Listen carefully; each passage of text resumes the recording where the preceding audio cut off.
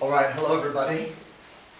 It's Ryan here, and I'm just putting together a revision lesson for A-Level Business Studies, which is about network diagrams.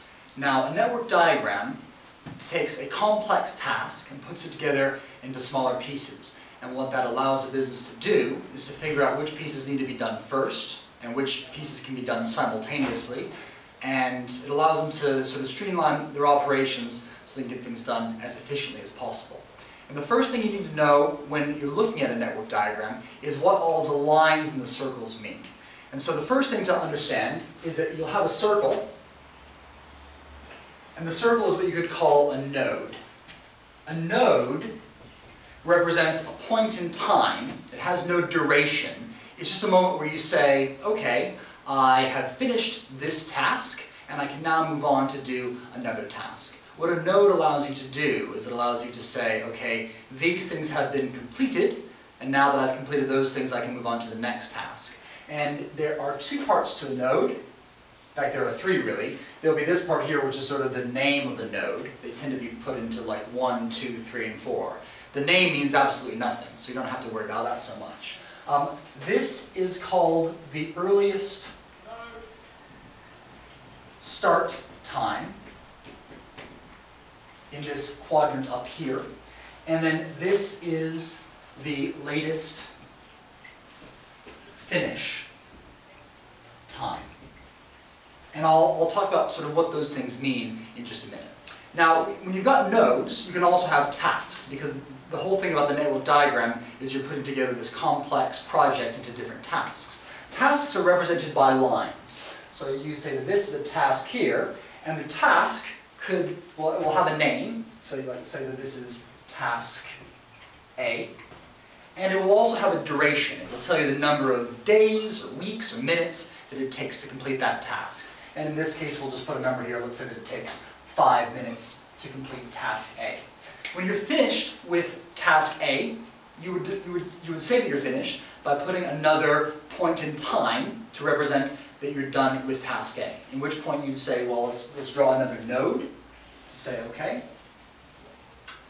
task A has been completed, and now that I've completed task A, maybe what you can do is you can say, well, I'll then start task B. So you can basically just say, there's task B, and maybe task B takes something like 6 minutes or something like that. You then say that task B is finished, so you can draw another point in time, which is another node, and that's how you represent smaller tasks within this larger project. Now, the key thing to know about this is that the earliest start time in this node is for the next task. So you can say the earliest start time for the next task, which in this case would be task A. The earliest start time for task A is represented here. The latest finish time is for the previous task. So if you want to know where the task A's latest finish time is, it's not here, but it's here. So the latest finish time